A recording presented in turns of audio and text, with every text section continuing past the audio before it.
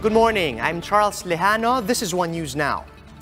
Parts of Luneta Park are now open to the public, but only for those who want to exercise.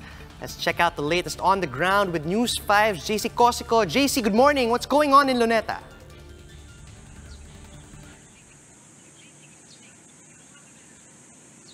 Charles, it's Thursday morning and some health buffs opted to exercise here at the Rizal Port or Luneta after its partial opening yesterday.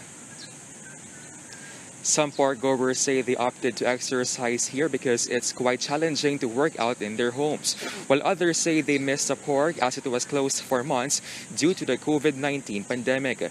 Yesterday, the National Parks Development Committee announced the partial opening of the park. However, some parts of it remain closed, while exercising is the only activity allowed within the premises.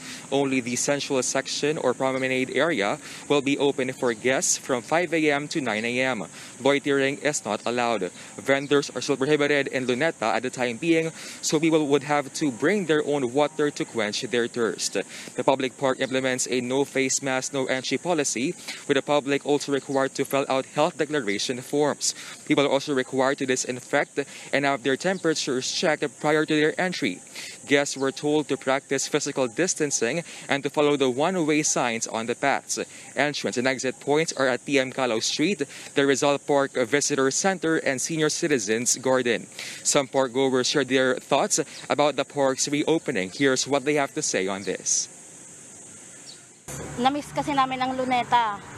Oo, tsaka maganda dito kasi malinis na. Tsaka makikita mo yung social distancing talaga. Sa malawak yung pagtatakbuhan. Nag-exercise para po maging healthy lagi. Iwas COVID, fresh air. Tapos malinis. Tapos masyadong mahigpit, kaya ligtas. Maluwag dito eh. Okay. Na-miss niyo ba dito, sir? Oo, mas maganda dito kaysa bayan, napakasikip eh.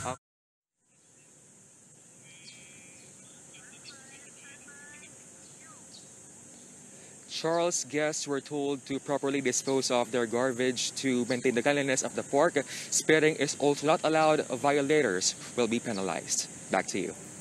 Thank you, JC Cosico.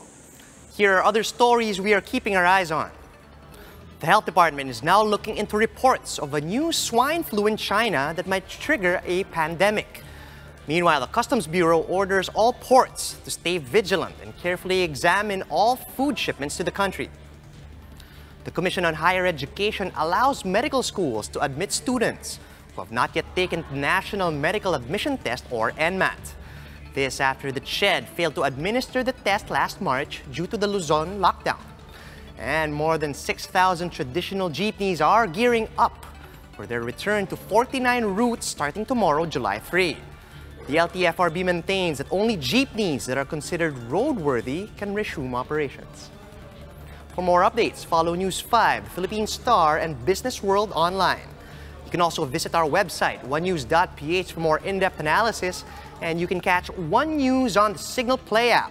Just register for a free account now at www.signalplay.com and stream One News live anytime, anywhere. I'm Charles Lejano. We are One News.